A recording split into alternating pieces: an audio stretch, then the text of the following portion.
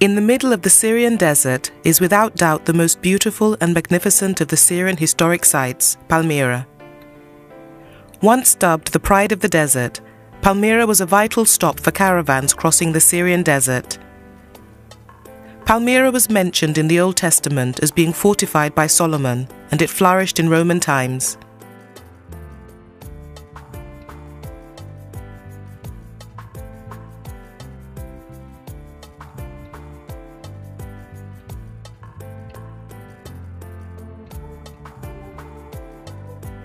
For the history amateur, Syria is a wonderland. Imposing or discreet, historical ruins are an integral part of the landscape. Palmyra is one of those mystical sites that make the trip to Syria worthwhile. Travel from Damascus, taking the direct road through the steppe, and visitors will arrive in this oasis, where the clearness of the sky, the warm colour of stone and the lushness of palm groves combine in a most unique way. At an equal distance from the Mediterranean and the Euphrates, the site benefited from two natural factors: the presence of water and a passage point on one of the routes from the sea to the river. These characteristics weren't decisive enough, however, to make of Palmyra, during a specific period, a first-rate commercial power. The extensive ruins at Palmyra reveal the network plan of the ancient city. The Corinthian order marks almost all the monuments, but the influence of Mesopotamia and Iran is also clearly evident. The art found on monuments and tombs also reflects the influences of the surrounding Roman and Persian empires. As UNESCO put it, the art and architecture of Palmyra, standing at the crossroads of several civilizations, married Greco-Roman techniques with local traditions and Persian influences.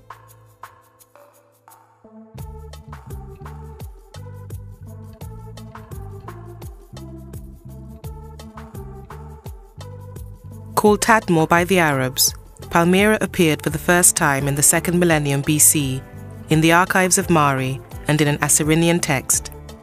It was also mentioned in the Bible as a part of Solomon's territory.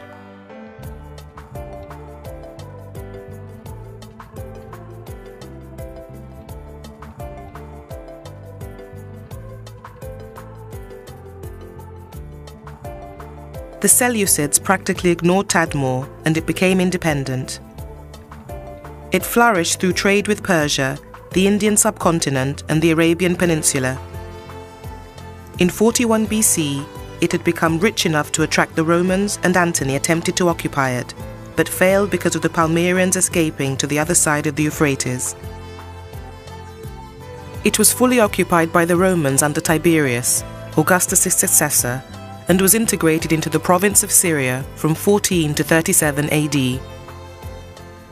During the next 100 years of Roman rule, Palmyra prospered greatly as a trade route, linking the East Asian empires of Persia, India, China and the Parthians, who were Rome's enemy for a long time.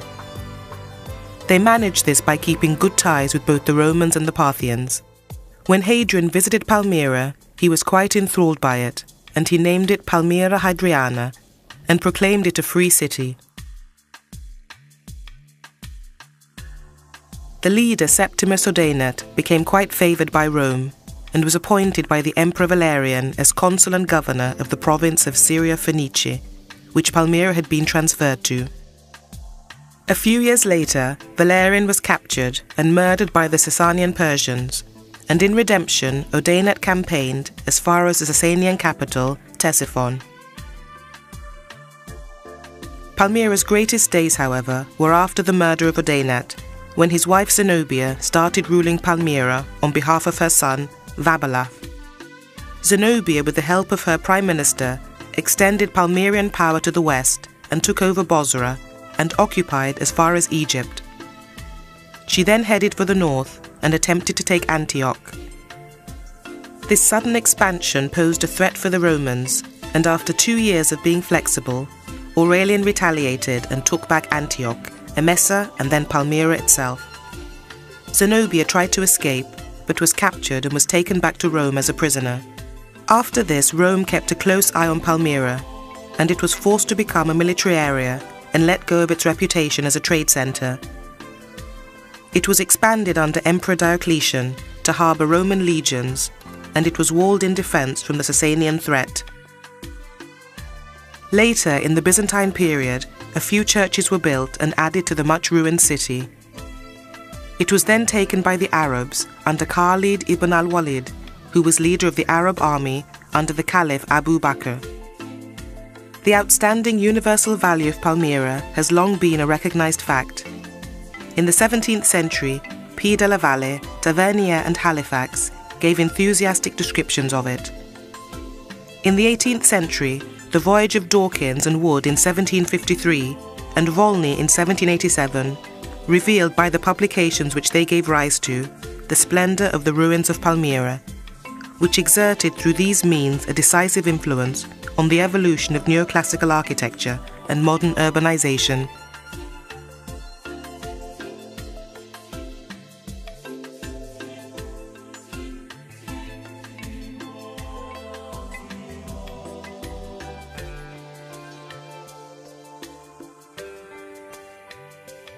The Temple of Bel is set on an artificial mound that dates back to the 2nd millennium BC, and it's almost sure that this site has always been the site of a shrine.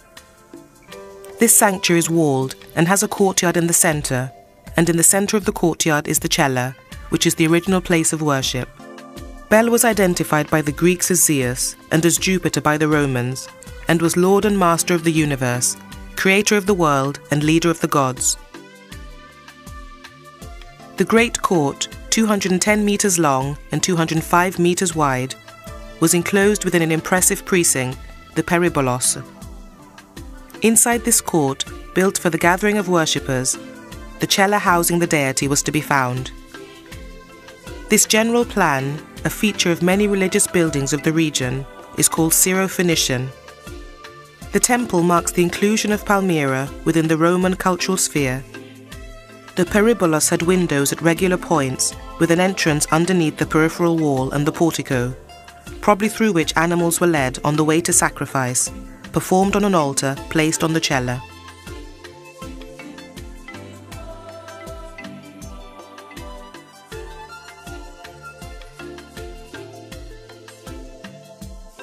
Palmyra offers the consummate example of an antique urbanized complex, for the most part protected with its large public monuments such as the Agora, the theatre and the temples.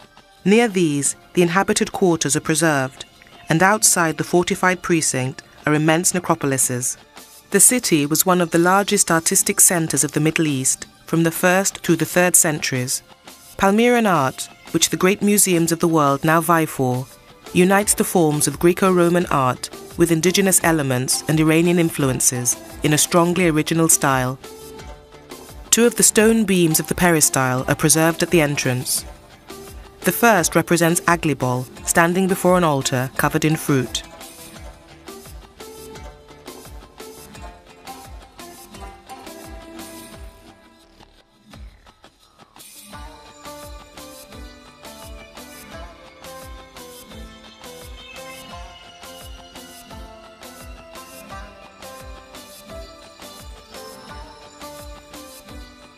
The temple is surrounded by a peristyle, a colonnade supporting capitals of the Corinthian order.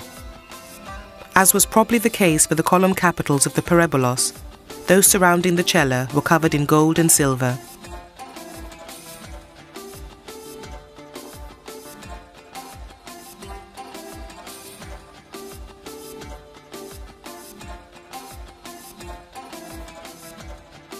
The vast building heritage, the high artistic quality of Palmyran sculptors, as well as marvellous romantic views of ancient ruins on the desert, create here a touristic paradise, which is still unspoilt due to the strong policies of the Syrian authorities, which forbid modern development on the archaeological site. There's much to see at the site today, including several temples dedicated to Aramaean, Babylonian and Mesopotamian deities. The ancient ruins are a World Heritage Site and are one of the most popular tourist destinations in Syria. The monumental arch was erected under the reign of Septimius Severus in order to hide the 30-degree angle created by the second change in direction of the Great Colonnade. An architectural solution was found by making a double facade with 3 openings. One would face the Bel Temple, the other the central section of the Great Colonnade. The richness of decoration is particularly remarkable.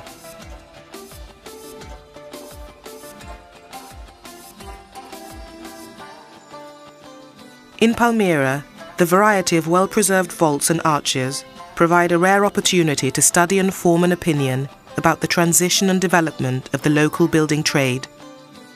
The limited impact of the Romans until the 2nd century created here a chance to evaluate the origins and establish the real level of the skill of local masons. The famous monumental arch, which spans 6.9 meters and was built at the beginning of the 3rd century, from an engineering point of view, should not be recognized as an arch.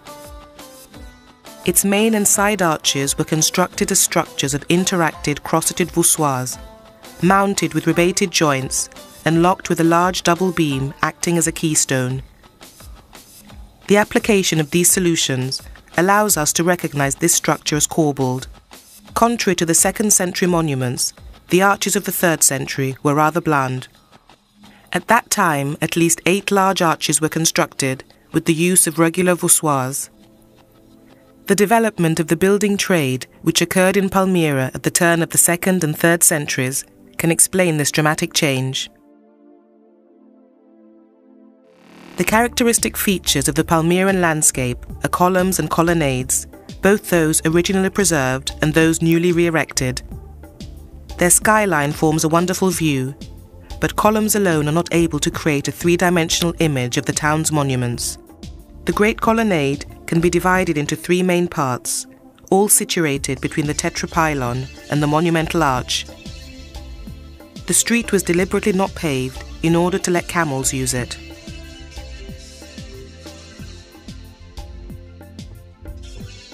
Because of the proximity of a number of official and monumental constructions, this section constituted the most prestigious and magnificent part of the Great Colonnade.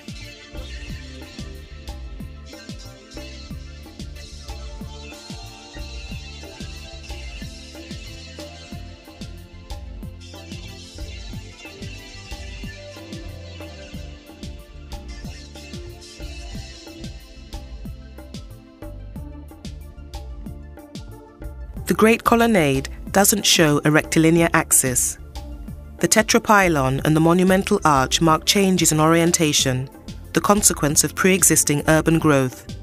The columns, which are sober in style, supported rectangular blocks called consoles, set in perpendicular fashion. On these were placed the statues of the nobility and officials of the city. Perhaps the most striking construction at Palmyra, the tetrapylon marks the 2nd pivot in the route of the colonnaded street. It consists of a square platform bearing at each corner a tight grouping of 4 columns. Each of the 4 groups of pillars supports 150,000 kilos of solid cornice. A pedestal at the center of each quartet originally carried a statue. Only one of the 16 pillars is of the original pink granite. The rest are a result of reconstruction carried out from the 1960s onwards by the Syrian Antiquities Department. Palmyra is a well-renowned World Heritage Site due to its ancient monuments. Recent studies have brought to light locally developed building techniques. This discovery is represented by the sequence of gradual changes and modifications in building techniques. At present, conservation and proper exposition of endangered architectural remains is crucial for protection, not only of the magnificent monuments, but also of the intellectual values utilized for their construction. The case of the Palmyra architectural remains has considerably broadened the issue of the Middle East cultural heritage protection. Though the famous ruins of Palmyra seem to be eternal, there's the constant process of limestone deterioration, especially on remnants exposed after excavations.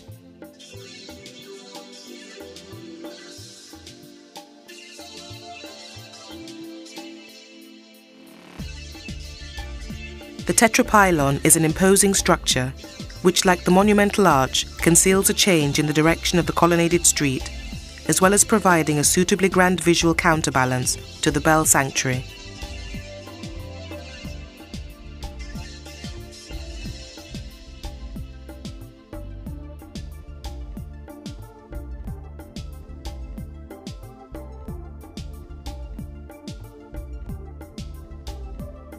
A small building, considered to be the city council or senate, can be found behind the theatre.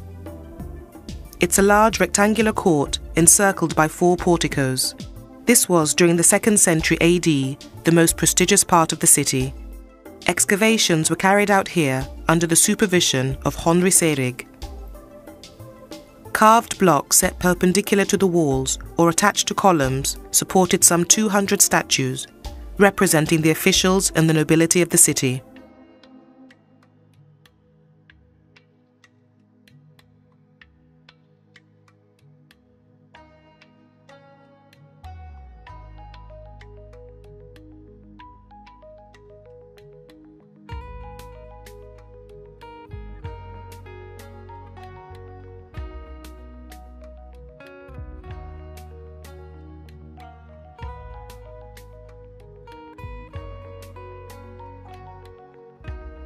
One enters the theatre through a vaulted passageway leading to the orchestra.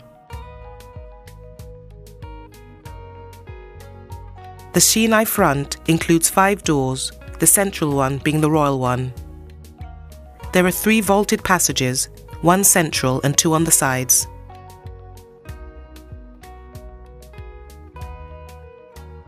The stage measures 48 meters in length and 10 meters in depth.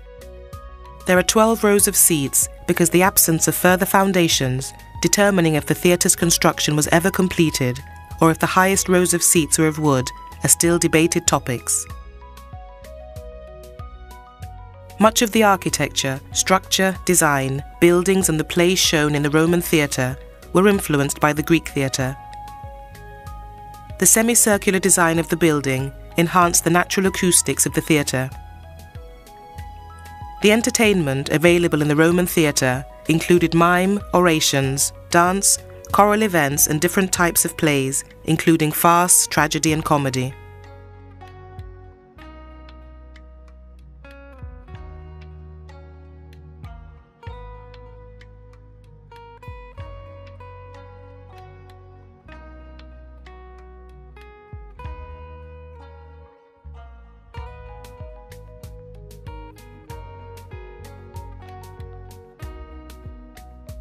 The Sanctuary of Nebo is another important monument of Palmyra. The son of the Mesopotamian Bel Marduk, Nebo was the god of oracles, wisdom and writing. Identified with Apollo, he was very popular among the population of Palmyra. The excavation of the sanctuary was carried out by a Syrian expedition in the 1960s. The construction of this religious complex started in the 1st century AD, but lasted until the 3rd. Rich Palmyran families provided the financial backing. Its plan recalls that of the Bel Sanctuary, a courtyard surrounded by a peripheral wall with a portico inside the precinct. The walls form a trapeze. Though the cella also had crenellations and a terraced roof, influences of the Roman world are more apparent. Of this religious complex, only the temple podium and the column bases of the portico survived.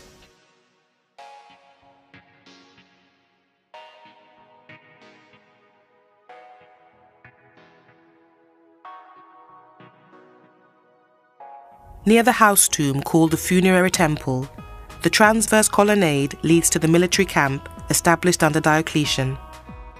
After the fall from power of Zenobia in 273, the border between Sassanid Persians and Romans was in effect drawn on the Habur River, an affluent of the Euphrates, its confluence located northeast of Palmyra. The eastern frontier of the empire therefore had to be heavily guarded. The site contains constructions from this period of the Roman Empire, as well as older elements reinserted within later editions.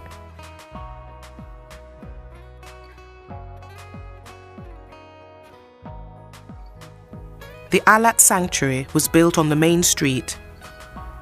Al-lāt, the goddess, was worshipped by the Arab tribes of Palmyra. She was a deity protecting the nomads, and was identified with the Syrian Atargatis and Athene. As she was seen as a warrior goddess, her temple was naturally placed within the camp's limits.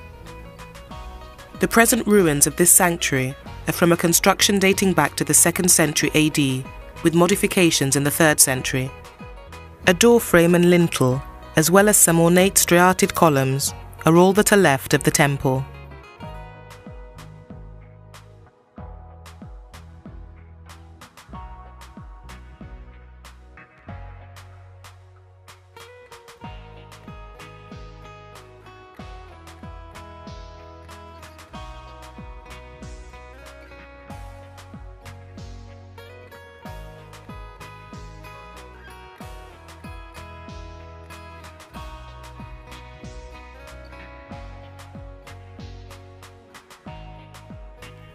The Praetorian Way leads past a gate with 3 openings to the camp's forum, a large square, then the Temple of Emblems at the summit of the stairs.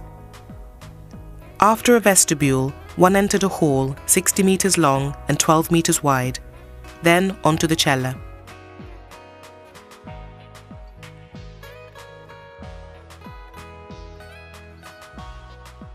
The view toward the city of Palmyra from this sanctuary are spectacular. A wealthy caravan centre, alternately independent from and under submission to the rule of Rome, Palmyra was the object, during the 2nd and 3rd centuries, of vast embellishments.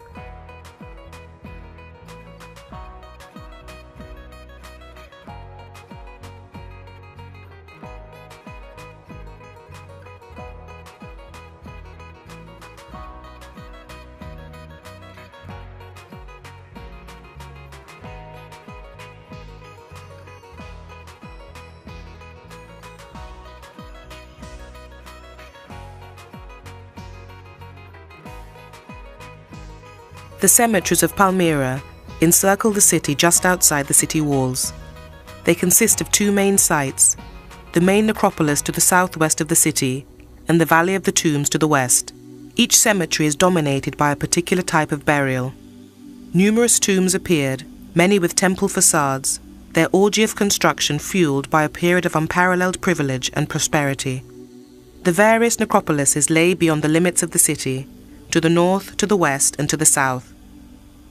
Apart from individual burials signalled by a stele, there were 3 types of collective tombs for the affluent, in which the dead were mummified or wrapped in strips of cloth. The funerary towers are the oldest. Their construction dates from the period spanning 9 BC to 128 AD, but they were secondarily used during a longer time. Their architecture evolved towards a more functional use of place and a richer interior decoration. Palmyra has 150 tower tombs.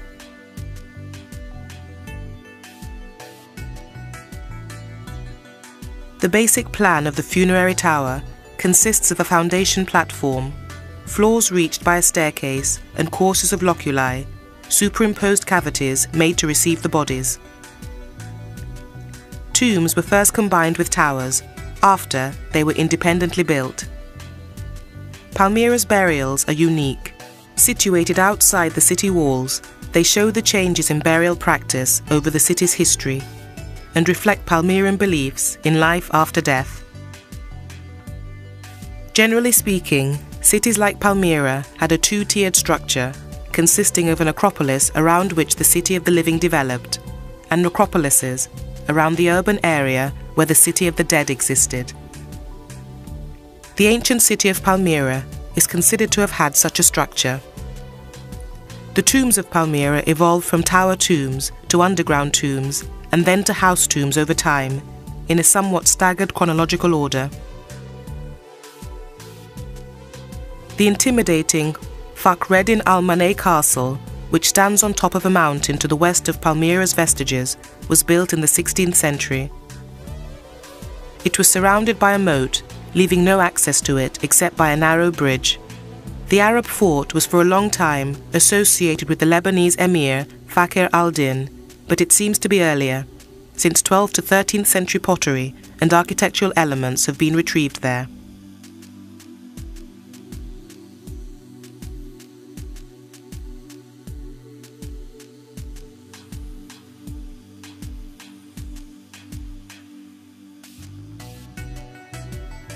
From the top of the hill, a spectacular view of the archaeological site and the modern city is guaranteed.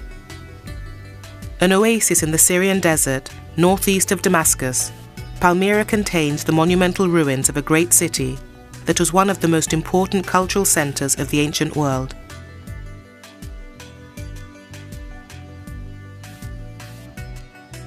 From the 1st to the 2nd century, the art and architecture of Palmyra, standing at the crossroads of several civilizations, married Graeco-Roman techniques with local traditions and Persian influences.